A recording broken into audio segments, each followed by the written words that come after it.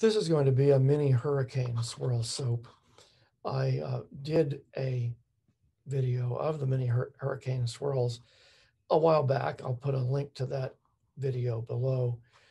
These were made starting out with a column pour that I then radially swiped and then did the mini hurricane spirals in the individual bar spaces. Some of those bars turned out pretty well, these in the picture. Others had much less well-defined of a spiral.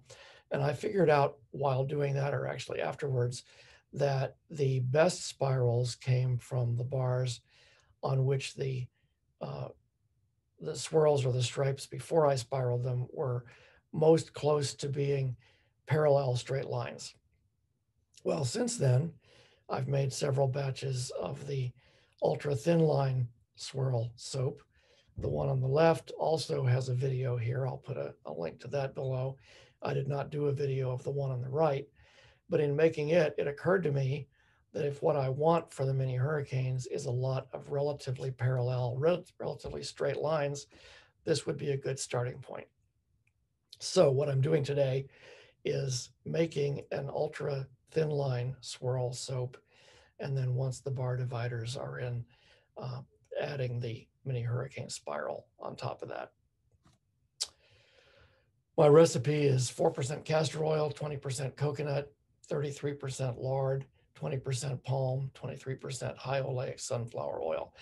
That should give a very slow moving, good quality soap. Should have lots of time to work on it. And the palm, by the way, is RSPO sustainable. I'm going to be adding some sugar to make it a little bit sudsier and also to slow down the trace somewhat, and then some sodium lactate to harden the soap a bit. And then I'm going to be using Ceylon black tea fragrance oil from Oregon Trail Soap Supply. That's an absolutely delicious smelling fragrance that does not accelerate, it doesn't discolor, should work very well. The base color is going to be a pale kind of sky blue using Caribbean blue mica mixed with winter white mica. And then I'm going to have stripes of a deeper Klein blue and a kind of a teal using hydrated chrome green oxide. So those are my colors. I think I have everything here ready. That's really important when you're doing a complicated swirl that may harden up on you. You don't want to have to go looking for a tool. So I've got my lye water with sugar and sodium lactate already in it. It's probably a little over 100 degrees. My oils, which are also a little over 100 degrees. The fragrance oil supposedly does not accelerate, but just to be absolutely certain, I'm not going to put it in until later. I have spatulas, a ladle, a chopstick for stirring. Got my 3 colorants. These are wet with some of the high oleic sunflower oil, which was part of the recipe. That's not any extra oil. And then I have alcohol here for spritzing when we're done, and my mold, and I've got bar dividers I'll be putting in. So I think this is ready to go. I'm trying to think of if there's anything else I need here, and I don't believe there is.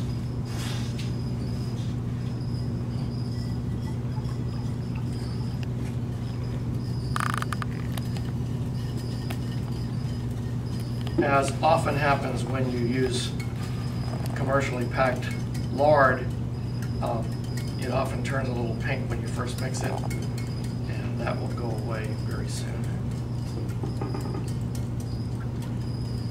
And as I've been doing lately, I'm hand whisking this. This is a slow moving recipe anyway, so I may be whisking pretty much forever here. And if that's the case, I'll either edit that out of the video or I'll fast forward it. This is Klein Blue Mica from Nurture Soap. It's a nice deep blue. There's a teaspoon of it there. I'm going to make about a cup of batter. This is hydrated chrome green from Brambleberry to give kind of a blue-green color. Those are going to be the stripes. And then the base color is Caribbean blue from Nurture Soap with a little bit of winter white mica, also from Nurture Soap, mixed in to lighten it even more. And there's a total of 3 teaspoons of the Caribbean blue and 1 teaspoon of winter white there, which will be the great majority of this batter. So hopefully that'll give a nice light baby blue.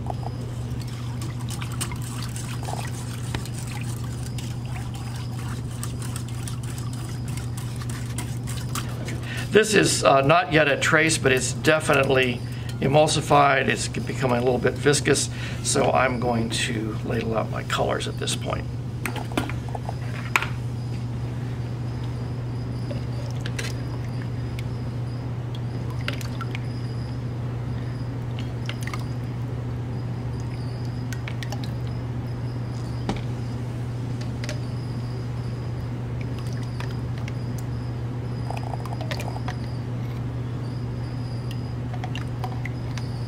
I said I was going to use a cup. I'm using about 1 1/4 cups there.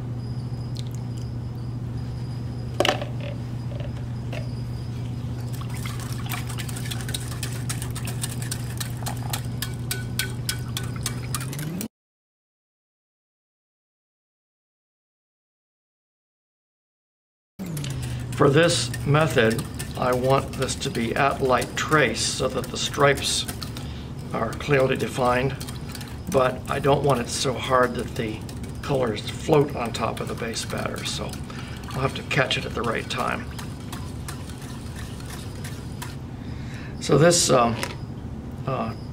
teal is a little bit darker than I think would be ideal, so I'm going to add a little bit of winter white mica to it just to lighten it up. Hopefully that'll give a better shade of green.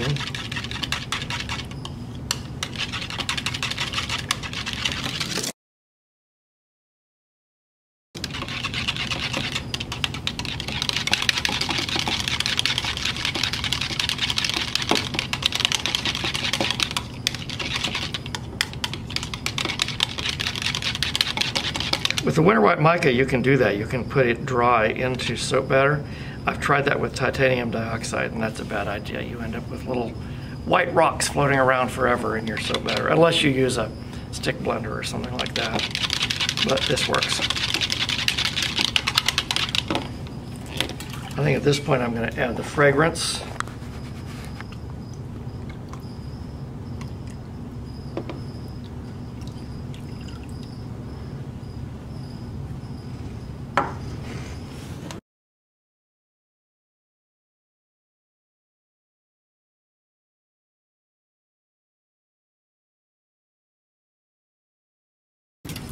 This is still very thin batter. I think I'm going to end up whisking it for a while still.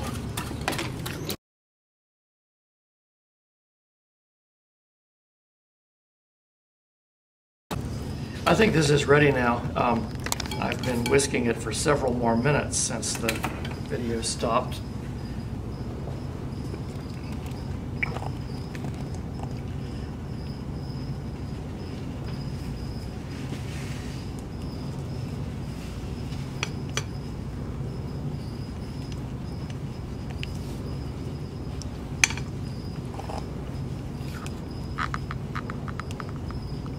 This Ceylon black tea fragrance smells just delicious.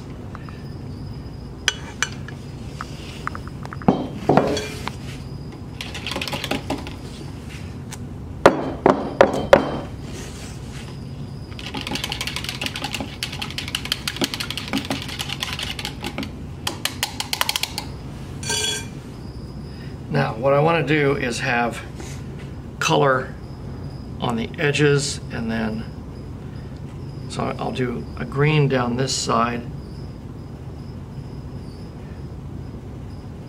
This is still pretty thin. I think I'm going to wait a while. Okay, this has been several more minutes and I'm hoping it will work now. I'm going to try to hold the picture very close.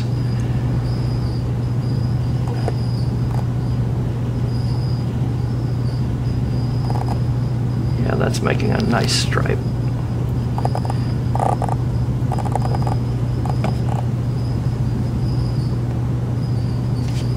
So I'm going to put my first blue stripe here. So I want another green stripe here, and then I'll end with a blue stripe.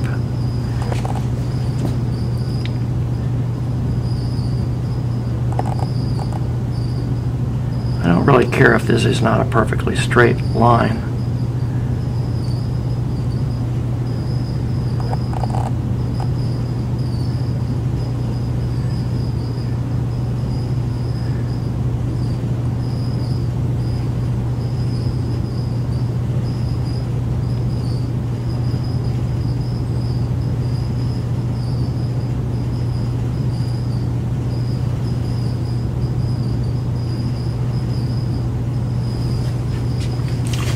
I like that.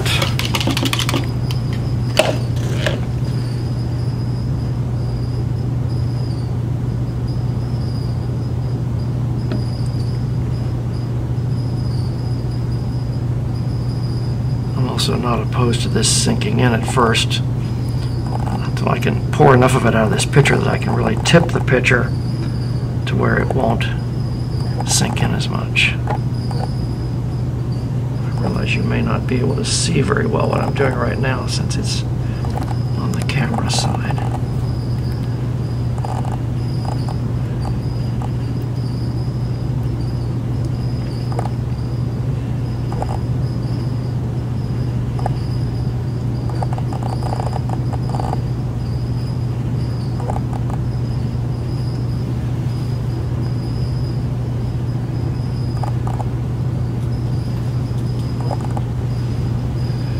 Okay, that's exactly what I wanted. Now I'm going to use the handle of a spatula, which is nice and wide, and do the ultra thin line swirl. For this, you just go back and forth over and over, moving over maybe 1/8 of an inch each time.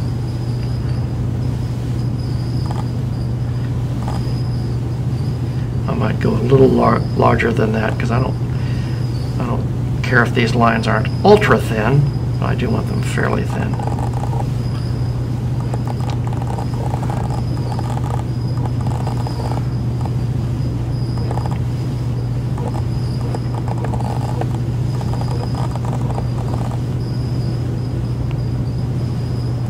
I still probably could have waited a little longer on this. It's still quite thin.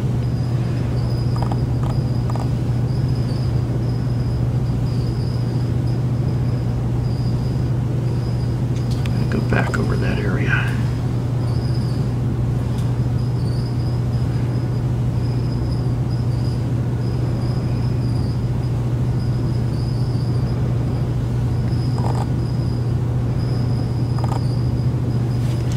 Okay. I think I like that.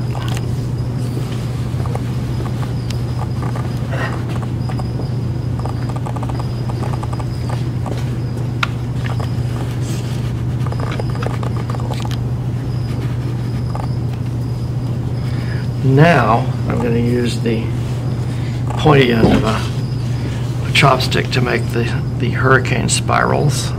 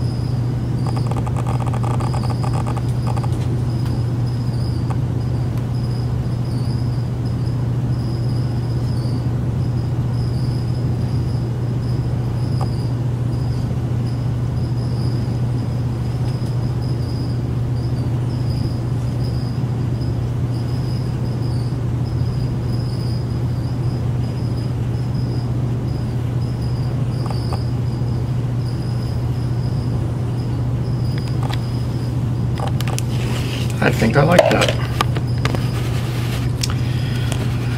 So I'll spray that with alcohol, put the lid on, and let it harden, and we'll look at it tomorrow.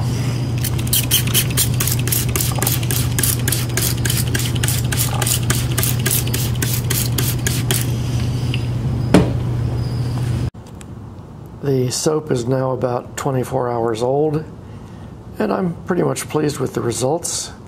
Got some nice spirals.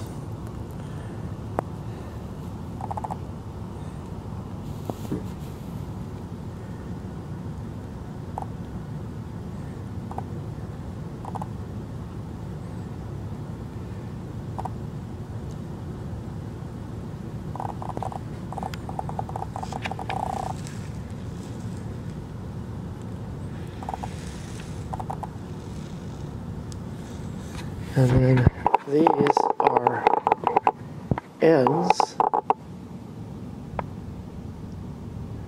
and sides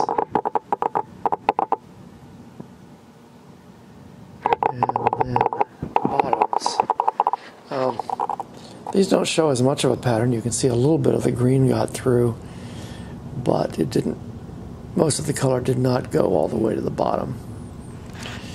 So if I had to pick my favorite, I think it would probably be that one. And I'm pretty much pleased with that.